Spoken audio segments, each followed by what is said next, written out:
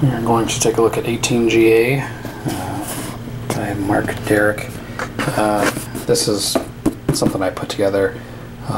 In this box I have 18AL and 18GA. Callendale's already covered 18AL. I've been on a bit of a train kick lately, so I thought I would do this. I put a set of 1889 together for me and one for him, so I'm not going to cover that. I'll let him do that. He'll do a much better job. But so I have 18GA here set up. I don't have a ton of room. We don't need any advertising. I don't have a ton of room, so I think I'm just going to do 4 players. I thought about doing 3 and just dealing the privates out, but I think I will actually do a real auction. I'm not great with auction solitaire, but I feel like there's a right way to do it. So we'll just play it out right. I'll try to explain kind of an overview of the game for people who don't know it. I know this is something different for me, so maybe something different for people watching these. So I think I'll do 4 players, just 1 in each corner. We'll get the money set up. I'm going to use poker chips, but I think the track we're going to kind of cluster. The privates, the corporations will keep clustered. So I'll finish setting up and we'll get started with the privates. We're back and everyone has their money. I'll put this here. So I did want to take a look at, for people who haven't played an 18xx game before, kind of do an overview.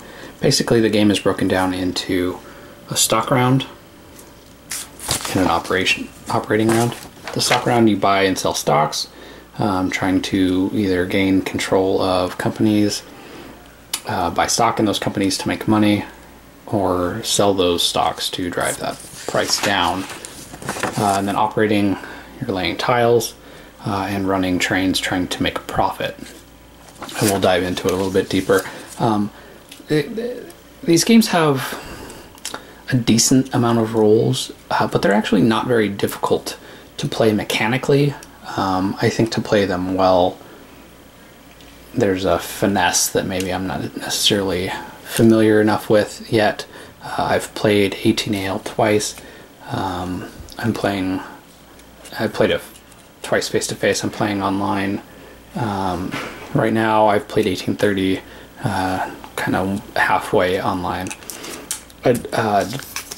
Dan Oster on Board Game Geek did one of these for 18AL, and I took his format and made one for 18GA. I made one for 1899 that I should actually probably post, because all these games share a similar set of rules, so this just kind of talks about different slight differences in the game-specific stuff.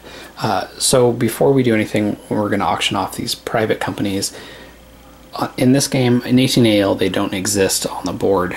In these, they do. So it blocks, while the private is privately held, it blocks that hex. And I need to answer my phone. All right.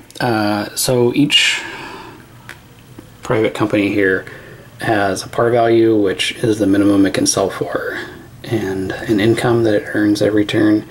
These eventually can be sold to the corporations, and then that corporation will get that income until they close, when a 5 train is bought.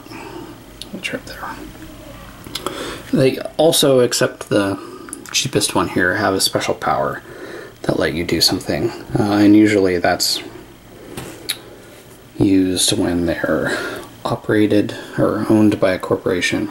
So the way this auction works is you can bid on something, or you can buy the cheapest. If you buy the cheapest thing, then if there's a bid here, that auction would take place with people who've already bid on it. We have 5 companies here and 4 players. So how it works is you have to pay, when you bid on it, you have to pay $5 higher than the par. So this is going to work this way, and we'll put their marker on it. This guy up here doesn't necessarily want to spend 150, although that's pretty valuable, getting a company off the ground, and the cog starts in Macon. But he's actually just going to do 45 on the Midland.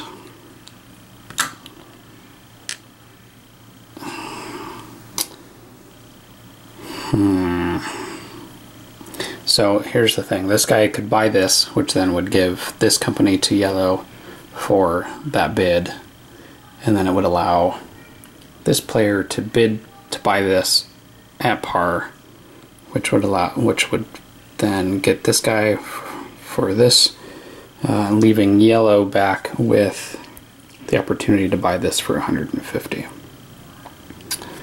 White doesn't necessarily want that to happen, and kind of wants to get his hands on Midland, so he'll just bid there. Not seeing anything he really wants to do. Orange will bid on this. Now, it's up to red again. He's pretty happy with getting this. Let's see, it would go... It would still leave the impetus on yellow to get this. But putting yellow down quite a bit of money after what happens here, maybe that's worth it. So he'll pay 20 to get that. That causes this auction to happen. Yellow, seeing this opportunity, passes, and white gets a Midland. Orange gets this. Red gets this one. And it comes back to yellow, who will buy it for 150. So that's the waterfall auction that happens, and that type of auction is pretty typical throughout all of these games. And actually, maybe there should have been more fighting. The general consensus with 5 players, each is worth slightly over their par value to pay for. I guess as much as double, I guess. But red tipped that off. Red was happy with this. And yellow didn't want to spend too much money fighting for that. So I think that played out about right. I usually don't see that going too long, but I don't play with crazy expert players. Yellow did the last thing, so I think now it's up to white to start the stock round. He's going to count his money and see what company he wants to start. So having it be his turn first, he gets first dibs. However, he has $390. You need 6 shares of a company to float that company, which means it goes into operation. He is $10 short of being able to open at a $70 par value. So he could hold off for a turn, and he will get that from operating, which might actually be worth it. So he has his eyes on the GA, because it's pretty close up here to Greenville, and with his owning a Midland, he gets a free tile lay there, and Savannah is pretty far away from anything happening. The interesting thing with this map is there aren't tracks. In 18AL, which we can pull out just for comparison, as you can see, a lot of these starting cities already have track on them, or even just the bigger towns, I guess those are all cities, but so Montgomery's a starting hex, but it's adjacent to some track, Phoenix City there. So we can see there's some track on the board. There's also quite a few off-board hexes, which, oh jeez, I'm tearing my board up here, which Georgia's lacking. The only 3 red areas,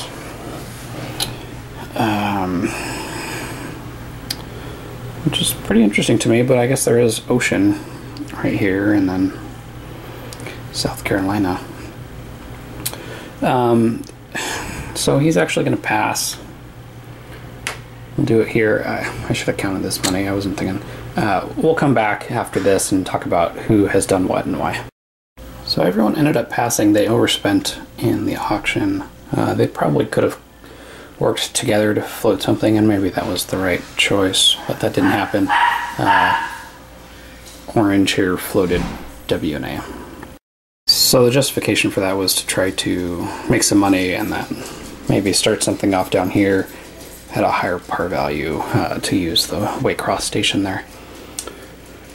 So that ends the stock round, number 1. And I need to put something there. But so now we move into an operating round. The par value was set at 55 there.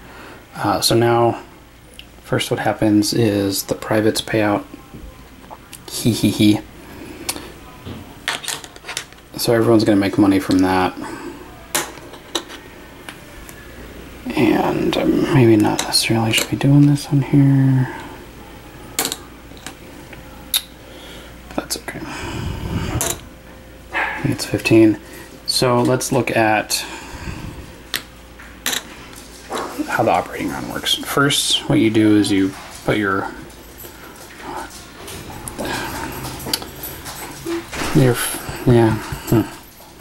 So he's going to lay a tile down first, and the first tile you lay has to be in your home station. So Hotlanta here can face any of these 3 ways, and I think he's going to face it like that, and then you put your home station out, which is free.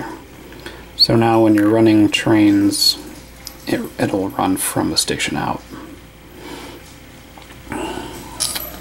And it's interesting that Atlanta, these don't connect. Maybe they do. It's just not shown that way.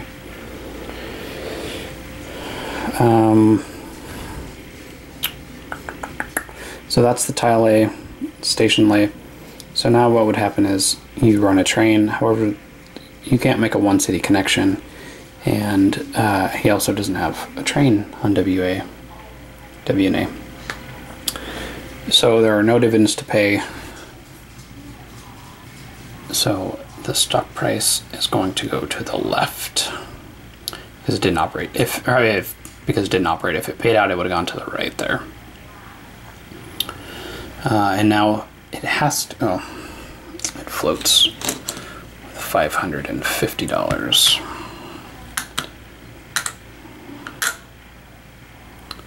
So close. So it has its starting treasury, and now it has to buy a train, and it has to buy a 2 train. There's trains available, and then you can see what's coming up next. It has to buy a 2 train. That's going to pay $100 for that. So we're done with operating round number 1, and we'll move into stock round number 2. Here at the end of the stock round, GA floated, as well as COG. White up here miscalculated. He needed $40 more, not 10, or $60 more, not 10. Oh, yeah, he only paid 55 for that. So yellow here took pity and bought the extra one to get that off the ground. Also helped out red to get COG off the ground.